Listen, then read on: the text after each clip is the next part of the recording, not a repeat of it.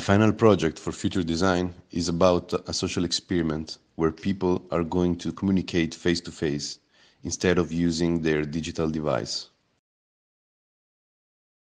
I want to create this experience for people, especially the targets. It's city people, and to make them also uncomfortable, you know, because in social media we have different attitude, and maybe, you know, like you send a song on YouTube to your friend, and he will say like, yeah, we'll listen to it, and but he never does it. So, or you just start a shitstorm about some hot topic on Twitter, on Facebook, and I just want to recreate this experience, but making people seeing each other, and that's what I would like to do.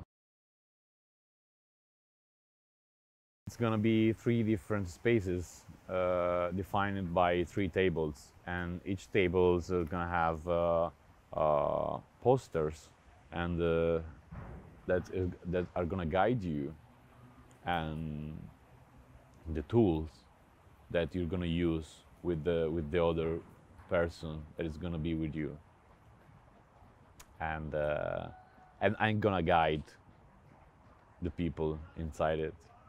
That's the main thing, actually. Also, the posters are important, but I'm gonna just explain to the people at the beginning that they need to be two. It's better that they don't know each other. I will try to do my best, actually. You know, it's gonna be an exhibition full of art and different experience. So I think that it could go fine.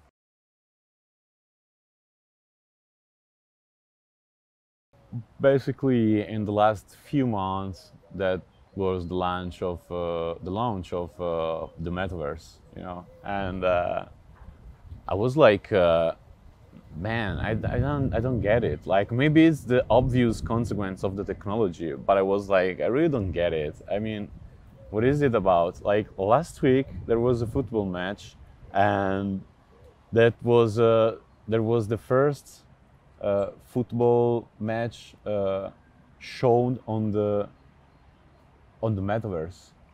It was Italian football match. I was like, does it make any sense? Like, I have to watch something into another reality. Like, can I just do it in my living room?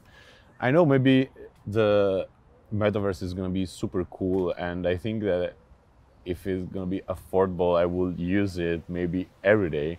But my concern was to go out of this augmented reality, augmented intelligence world, and I wanted more to focus on the social aspect, because I think that we are a middle generation, and with middle generation I mean that we are the last generation who has their parents and their grandparents who had experienced the world without internet.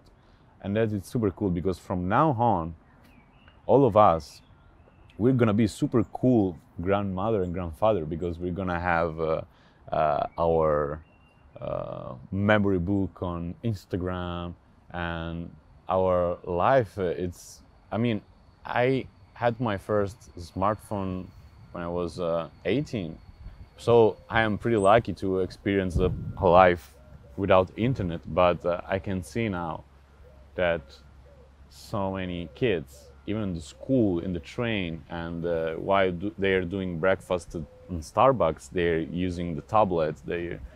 And it is cool. I mean, maybe this is an obvious consequence of the world, of the evolution of the human species. But I just want to remind people that there is a world outside internet, and this is crazy, because I think we are losing so many skills.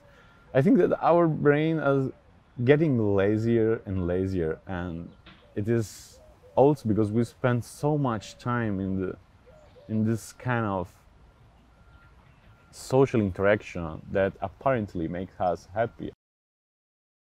Talking about the social aspect of it, I think that now we are shy. We are very more shy, and we prefer to break the ice with some filter, which is, I don't know, Tinder, Instagram, or we feel free to say whatever we want, even just because it's on Twitter, you know.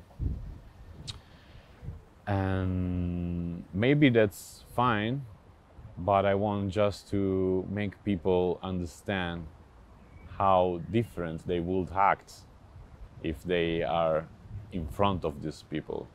That's where my project starts.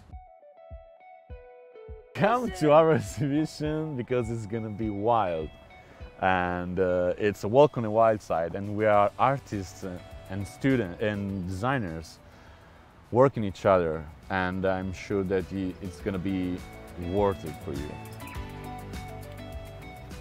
Cheers. Bless.